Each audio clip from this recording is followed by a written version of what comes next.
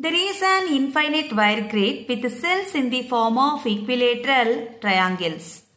The resistance of each wire between neighbouring joint connections is R0.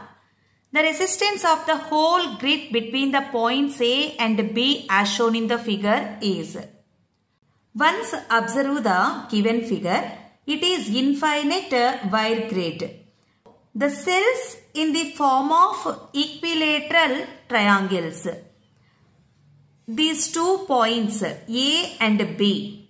The resistance in between these 2 points is R0. At the same time, the resistance between any 2 joint connections is also R0. That means resistance in between these 2 points also R0.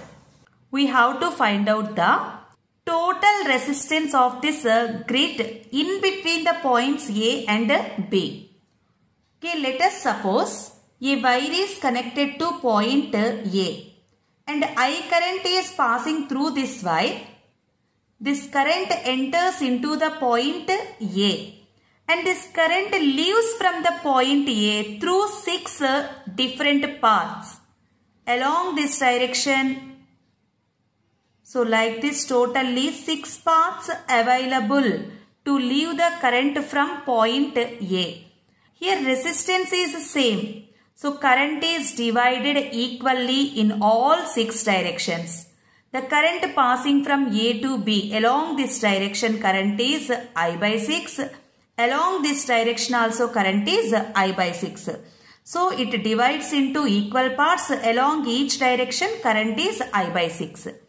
In same way, take point B. Maybe for the point B also we connected a wire and I current entering into this point. Here also the current leaving from point B in how many directions? Same 6 directions.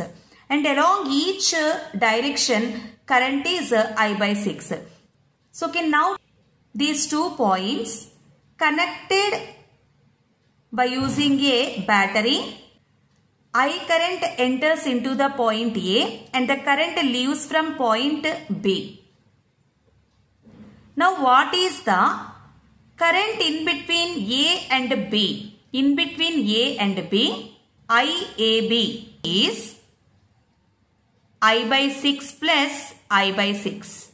That is equals to 2I by 6 equals to I by 3. So the total current in between A and B is I by 3. And resistance in between A and B is R0. Let us take the resistance of the remaining grid is R.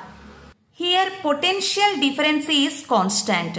The potential difference in between A and B, VAB is equals to current I by 3 and resistance is R0. So the potential difference in between A and B points is I by 3 into R0. The current through the remaining circuit is equals to total current I minus current in between A and B, that is I by 3. That is equals to 3I minus I, 2I by 3. And our assumption resistance is R. So potential of the remaining circuit V is equals to current 2I by 3 into resistance R. So here potential difference is same. So take VAB is equals to V. In place of VAB, I by 3 into R0 and V is equals to 2I by 3 into R. On both sides I get cancelled, 3 also get cancelled. So R0 is equals to 2R and R is equals to R0 by 2. So resistance of the remaining grid circuit is R0 by 2. Okay, now resistance in between A and B is R0 and resistance of the remaining circuit is R0 by 2. So total resistance of the grid circuit in between A and B points is R is equals to R0 into R0 by 2 by R0 plus R0 by 2. These two are in parallel. R0 square by 2 into 2 by 3 R0. Here 2 get cancelled. 1 R0 also get cancelled. That is equals to R0 by 3.